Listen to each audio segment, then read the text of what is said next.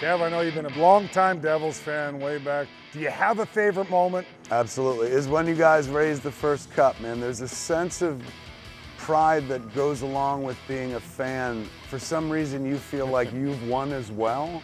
And I remember that was a huge moment. Like, Clerks had just happened in '94. 95 was the year of Mallrats. Watching you guys win a cup that year made up for the fact that Mallrats tanked. I was like, well, Mallrats tanked, but Jersey wins. It gives me goosebumps you just mentioned in '95 and going for the cup. We wanted to make New Jersey proud. We knew we had that type of team. All we heard, the press, the papers, we got no shot against the Detroit Red Wings. Jacques Lemaire puts both lineups on the board side by side, and he's got this French accent, and he goes, Dano, can you outplay that guy? Richer, can you play this guy? I mean, he's going guys that are comparables. We started to look at it and go, man, he might be right. We might even be better. Like, we thought we were deeper, so we were quietly confident going into the series. We ended up sweeping the Detroit Red Wings, the rest is history, but we were just focused and a team. I love how you roll over the most important part, and we beat the Detroit Red Wings, the rest is history.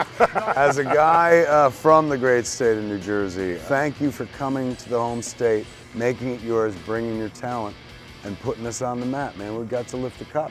I go way back with you. I remember, which I thought was special, because I know you're a big fan, and I did want to ask you how you became a hockey fan in general of the Devils, but you were at the Hall of Fame ceremony. Was it Broder or Niedermeyer, or which? Both, yes. Well, yeah. I mean, like, to me, that's special. You're going because you, I love it. Those guys and that team. Close to my heart. So I've been able to include them in my flicks over the years. The first time when we made Clerks, Randall's wearing a Devils cap throughout the entire movie. I remember. I love it. And it takes it all the way up to just recently with Clerks 3. The first time Jay and Silent Bob enter the movie, Jay walks out in the jersey with a Brodeur jersey on the back and stuff. I've always loved them, so we've tried to slip them in a bunch of places in movies. From watching you from behind the glass to standing on the ice and talking to you is an achievement for me. Kev, great seeing you. It's been too long. It has been. And I love that you saw all those glory years. Yes, I was there, man. Let's go Devils.